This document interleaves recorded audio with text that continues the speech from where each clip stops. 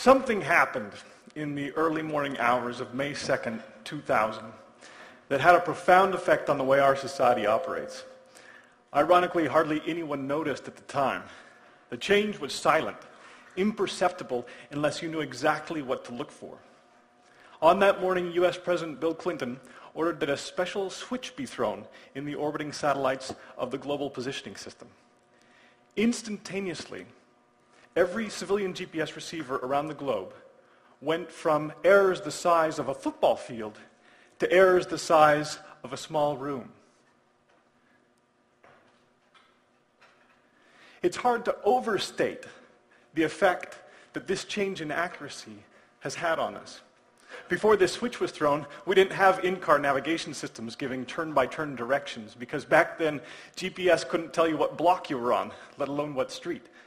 For geolocation, accuracy matters. And things have only improved over the last 10 years, with more base stations, more ground stations, better receivers, and better algorithms. GPS can now not only tell you what street you were on, but what part of the street. This level of accuracy has unleashed a firestorm of innovation. In fact, many of you navigated here today with the help of your TomTom or your smartphone. Paper maps are becoming obsolete. But we now stand on the verge of another revolution in geolocation accuracy. What if I told you that the 2-meter positioning that our current cell phones and our TomToms give us is pathetic compared to what we could be getting? For some time now, it's been known that if you pay attention to the carrier phase of the GPS signal, and if you have an internet connection, then you can go from meter level to centimeter level, even millimeter level positioning. So why don't we have this capability on our phones? Only, I believe, for a lack of imagination. Manufacturers haven't built this carrier phase technique into their cheap GPS chips because they're not sure what the general public would do with geolocation so accurate that you could pinpoint the wrinkles in the palm of your hand. But you and I and other innovators, we can see the potential in this next leap in accuracy. Imagine, for example, an augmented reality app that overlays a virtual world to millimeter level precision on top of the physical world. I could build for you a structure up here in 3D, millimeter accurate, that only you could see, or my friends at home. So this level of positioning, this is what we're looking for. And I believe that within the next few years, I predict, that this kind of hyper-precise, carrier phase-based positioning will become cheap and ubiquitous. And the consequences will be fantastic. The holy grail, of course, is the GPS dot. Do you remember the movie The Da Vinci Code? Here's Professor Langdon examining a GPS dot, which his accomplice tells him is a tracking device accurate within 2 feet anywhere on the globe. But we know that in the world of nonfiction, the GPS dot is impossible, right? For one thing, GPS doesn't work indoors. And for another, they don't make devices quite this small, especially when those devices have to relay their measurements back over a network. Well, these objections were perfectly reasonable a few years ago, but things have changed. There's been a strong trend toward miniaturization, better sensitivity. So much so that a few years ago, a GPS tracking device looked like this clunky box to the left of the keys. Compare that with the device released just months ago that's now packaged into something the size of a key fob. And if you take a look at the state-of-the-art for a complete GPS receiver, which is only a centimeter on a side and more sensitive than ever, you realize that the GPS dot will soon move from fiction to non-fiction. Imagine what we could do with a world full of GPS dots. It's not just that you'll never lose your wallet or your keys anymore, or your child when you're at Disneyland. You'll buy GPS dots in bulk, and you'll stick them on everything you own worth more than a few tens of dollars. I couldn't find my shoes one recent morning, and as usual had to ask my wife if she had seen them. But I shouldn't have to bother my wife with that kind of triviality. I should be able to ask my house where my shoes are. Those of you who have made the switch to Gmail, remember how refreshing it was to go from organizing all of your email to simply searching it. The GPS dot will do the same for our possessions. Now, of course, there is a flip side to the GPS dot. I was in my office some months back and got a telephone call. The woman on the other end of the line, we'll call her Carol, was panicked. Apparently, an ex-boyfriend of Carol's from California had found her in Texas and was following her around.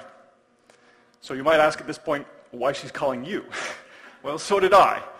But it turned out there was a technical twist to Carol's case. Every time her ex-boyfriend would show up at the most improbable times in the most improbable locations, he was carrying an open laptop. And over time, Carol realized that he had planted a GPS tracking device on her car. So she was calling me for help to disable it. Well, you should go to a good mechanic and have him look at your car, I said. I already have, she told me. He didn't see anything obvious, and he said he'd have to take the car apart piece by piece. Well then, you better go to the police, I said. I already have, she replied. They're not sure this rises to the level of harassment, and they're not set up technically to find the device. Okay, what about the FBI? I've talked to them too. And same story. We then talked about her coming to my lab and us performing a radio sweep of her car, but I wasn't even sure that would work, given that some of these devices are configured to only transmit when they're inside safe zones or when the car is moving. So there we were. Carol isn't the first and certainly won't be the last to find herself in this kind of fearsome environment, worrisome situation caused by GPS tracking. In fact, as I looked into her case, I discovered to my surprise that it's not clearly illegal for you or me to put a tracking device on someone else's car. The Supreme Court ruled last month that a policeman has to get a warrant if he wants to do prolonged tracking. But the law isn't clear about civilians doing this to one another. So it's not just Big Brother we have to worry about, but Big Neighbor. There is one alternative that Carol could have taken, very effective. It's called the wave bubble. It's an open source GPS jammer developed by Lemore Freed, a graduate student at MIT. And Lemore calls it a tool for reclaiming our personal space. With a flip of the switch, you create a bubble around you within which GPS signals can't reside. They get drowned out by the bubble. And Lemore designed this in part because, like Carol, she felt threatened by GPS tracking. Then she posted her design to the web.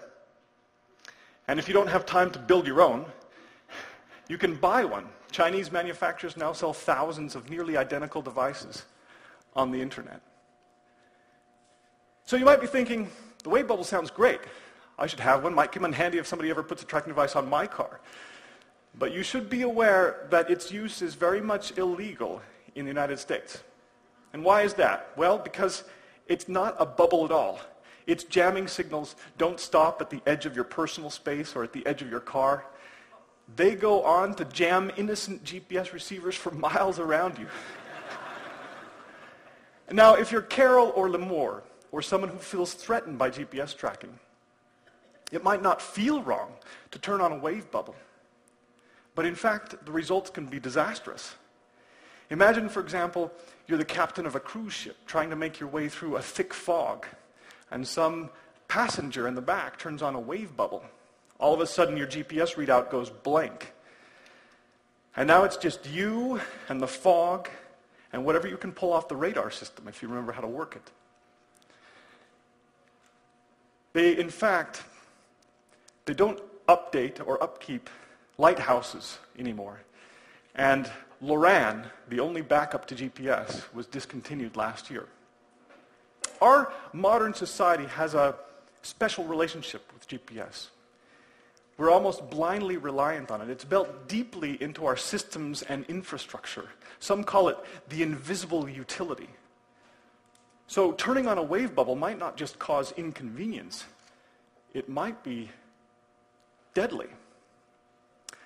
But as it turns out, for purposes of protecting your privacy at the expense of general GPS reliability, there's something even more potent and more subversive than a wave bubble, and that is a GPS spoofer. The idea behind the GPS spoofer is simple. Instead of jamming the GPS signals, you fake them. You imitate them. And if you do it right, the device you're attacking doesn't even know it's being spoofed. So let me show you how this works. In any GPS receiver, there's a peak inside that corresponds to the authentic signals. These 3 red dots represent the tracking points that try to keep themselves centered on that peak. But if you send in a fake GPS signal, another peak pops up. And if you can get these 2 peaks perfectly aligned, the tracking points can't tell the difference. And they get hijacked by the stronger counterfeit signal, with the authentic peak getting forced off.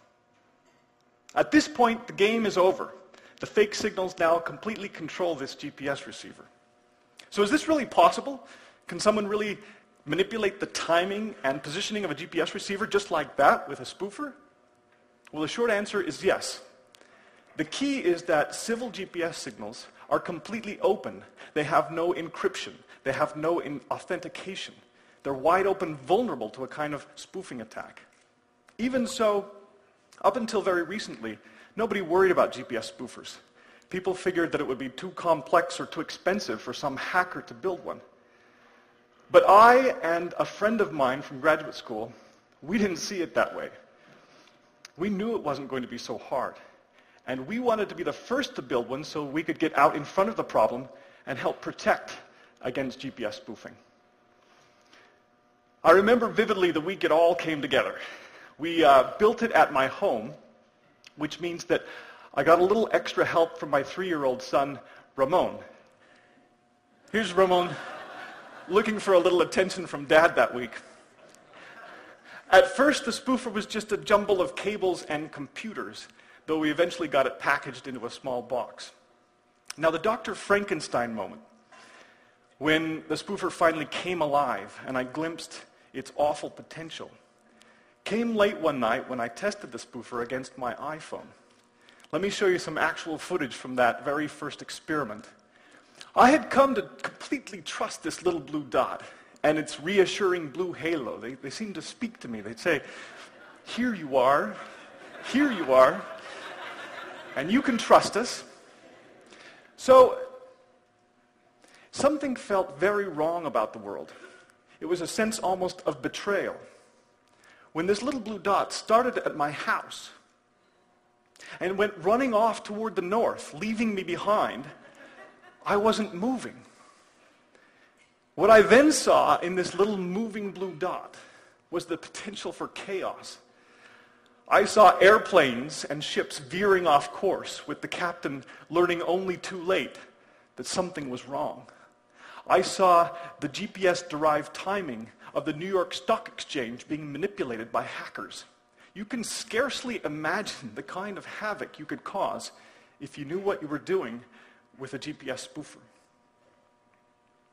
There is, though, one redeeming feature of the GPS spoofer. It's the ultimate weapon against an invasion of GPS dots. Imagine, for example, you're being tracked. Well, you can play the tracker for a fool, pretending to be at work when you're really on vacation. Or if you're Carol, you could lure your ex-boyfriend into some empty parking lot where the police are waiting for him. So I'm fascinated by this conflict, a looming conflict, between privacy on the one hand and the need for a clean radio spectrum on the other. We simply cannot tolerate GPS jammers and spoofers, and yet, given the lack of effective legal means for protecting our privacy from the GPS dot, can you really blame people for wanting to turn them on, for wanting to use them? I hold out hope that we'll be able to reconcile this conflict with some yet uninvented technology. But meanwhile, grab some popcorn, because things are going to get interesting. Within the next few years, many of you will be the proud owner of a GPS dot. Maybe you'll have a whole bag full of them. You'll never lose track of your things again. The GPS dot will fundamentally reorder your life. But will you be able to resist the temptation to track your fellow man? Or will you be able to resist the temptation to turn on a GPS spoofer or a wave bubble to protect your own privacy? So as usual, what we see just beyond the horizon is full of promise and peril. It'll be fascinating to see how this all turns out. Thanks.